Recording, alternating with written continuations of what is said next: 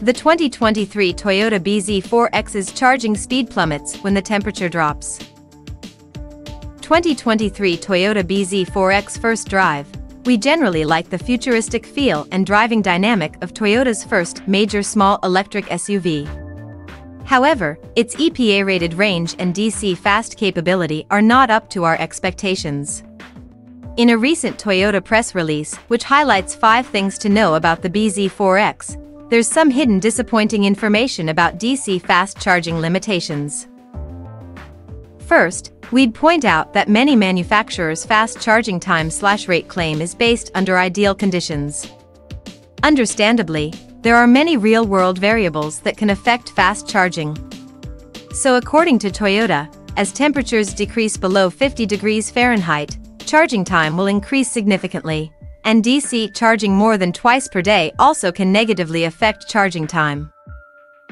And on the AWD variant of bZ4X, which has a different battery pack than FWD model, Toyota, initially, straight up says DC charging may not work when below 32 degrees Fahrenheit, freezing point.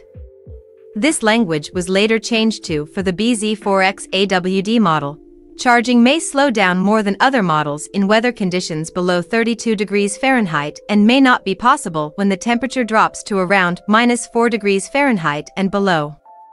Still not great.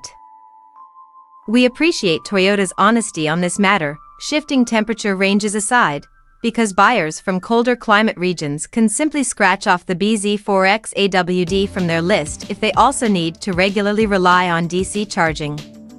Although it's a head-scratcher for us why Toyota would build an AWD EV that cannot DC fast charge in snowy weather. That's the drivetrain people would buy for cold winter, right? We also went hands-on and tested the fast charging capability of the bZ4X AWD in Los Angeles spring weather. During a night with ambient temperature at 64 degrees Fahrenheit, we plugged in the small electric SUV to an Electrify America 150 kilowatts DC charger after driving it for about 45 minutes to make sure the battery pack wasn't dead cold. While charging, we never saw the spec sheets claimed 100 kilowatts max charging rate. It started off at 62 kilowatts, quickly ramped up to 65 kilowatts and sustained until around 33% and started to plummet.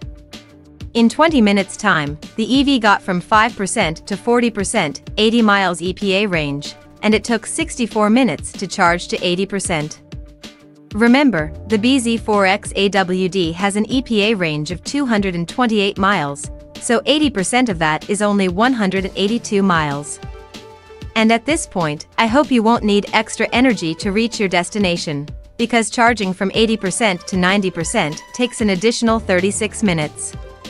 And forget about charging beyond 90% to full, since the charging rate drops to 1 kilowatt, and it will take 7 hours. It looks like Toyota really doesn't want the battery pack to be charged to full through DC charging.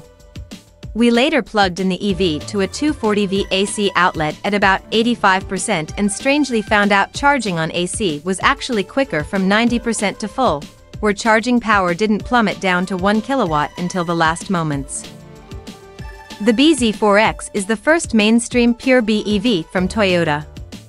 While its interior and driving dynamics come out well as expected from a Toyota product, it unfortunately does not meet our expectations in 2022 for an EV, mainly due to its DC charging limitation. Will the FWD variant be any better? We will report back when we find out.